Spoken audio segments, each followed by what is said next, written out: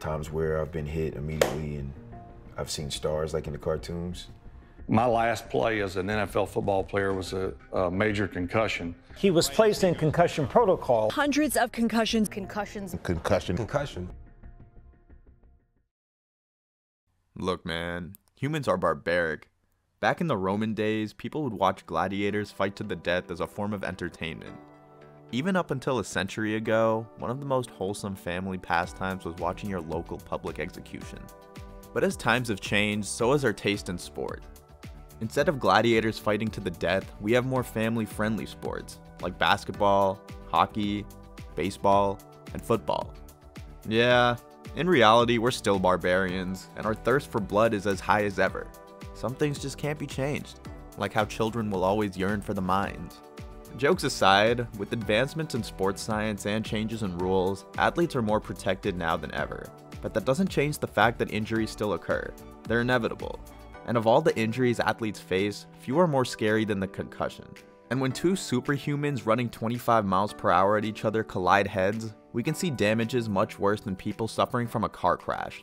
Damages that are irreversible, leading to a life full of pain.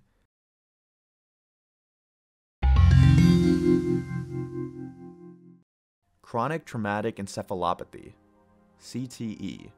A brain disease caused by repeated head trauma, where the brain slowly degenerates over time. CTE may just be a candidate for one of the scariest diseases out there. For one, the symptoms usually aren't seen until decades after the head impacts, even if there hasn't been any kind of further impact during that period. This also means that there's no real way of telling if someone has the disease until it's too late. In fact, it's impossible to confirm a CTE diagnosis until the victim is dead and their brain is analyzed during the autopsy. The symptoms usually begin to appear after a decade of the head trauma, with memory loss, difficulty in concentration, and mood swings which can lead to aggressive behavior and suicidal thoughts. As time progresses, brain degeneration worsens, which leads to the development of dementia. In this sense, CTE is pretty similar to Alzheimer's, but while Alzheimer patients begin to show symptoms in their 60s, CTE patients begin to show symptoms in their 40s, with the earliest case being a kid that was 17. And both diseases have no known cure. What's worse is that people can get CTE without even ever getting a concussion, and the implications of this are pretty alarming. See, when a player gets hit in the head hard enough, their coach is usually smart enough to take them out of the game and give them a couple weeks to recover. That is, unless you play for the Miami Dolphins. However, almost every play in football has some kind of mild impact which a player will never even sub out the game for. It's these soft impacts that can lead to CTE. Whenever someone hits their head, the bouncing of their brain within their skull causes the neurons to stretch. This stretching damages the neurons and it releases a protein known as tau.